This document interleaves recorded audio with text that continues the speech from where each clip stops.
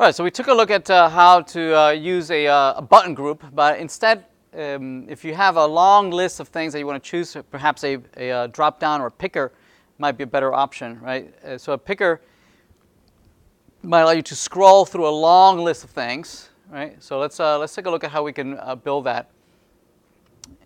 So to do that, we're going to use the picker element, right? That allows you to list.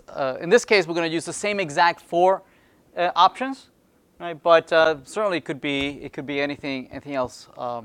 It could be a much longer list, right? It has a better. It's easier to just scroll with your thumb over a long list, right? So let's create a picker. Let's see. So this will be maybe we'll create. It says new. This will be a question type. Question type picker.js, and so let's do import React from React, and we'll import picker from React Native. Okay. Right. Notice that we're using picker is a standard element, right, from the out-of-the-box React Native library, right? So we're not using an elements, a React Native elements element. Instead, this is out-of-the-box. So all right, so let's create this. So this will be class question type picker extends React.component. And we're going to export this, default, question type picker, and this will be render, and this is return, and we will render this list here of pick items. All right, so we'll copy that, and let's paste that. Oh, didn't copy. Right now, we don't have a selected value. We don't have an on-chain. We just want to list all these pickers, right? What are you complaining about? Picker statement expected. Oh, did I leave it open? Oh, thank you. Yeah. All right. So we have that, and from our app.js, we can load it and just display it right next to the question type picker. We'll load it and display it right next to the button group. All right. So it will be elements, and then question type picker, and we'll display it maybe just right below it.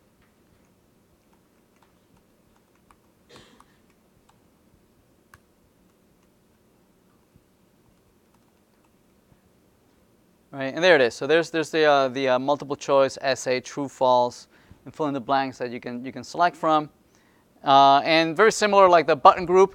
And notice that it's not really there's no one selected, right? We're not.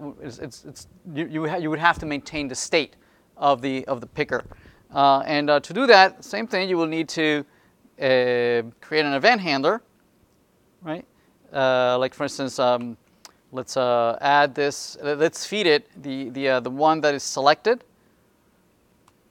Right, has a field selected value, and we can create a state, an initial state, for this in the constructor.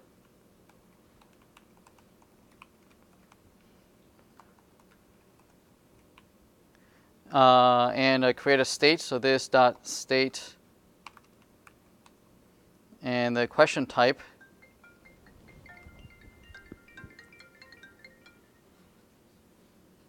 she knows I'm teaching. Question type we can say 0. Let's see, and if we re-render, notice that notice that even if I drag it out, right, it goes back to 0, right, to the one that's selected. Right, So it's ignoring my scrolls. To make it persist, we need to add like an on change, so that we can notify an event handler that the state has changed and that we should persist it. So to do that, we can do it right here, right, without having to bind anything. Right, we could do it right there. We can say this.state. When in the on value change, it passes the value. So the value is whatever you want it to be. You know, a common pattern is to use here some kind of constant that is a well-known constant across the entire application. Right, that it means the same thing across your entire application. Here, MC for multiple choice, ES for essay, TF for true false, FB for fill in the blanks. And when you change it, it passes this value, and it also passes the index 0, 1, 2, 3, and so forth. So here we're setting the question type.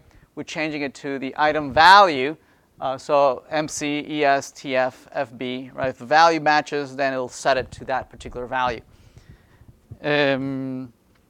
So if we run that and refresh, if we change it to fill in the blanks, notice that now it stays on fill in the blanks, right? And it's I guess we could echo what the picker is displaying, perhaps in a text, right? So maybe we can put this inside of a view, and in the text, in a text element, we could display this.state. Question, what is it? Question type. Right, and we'll need to load text.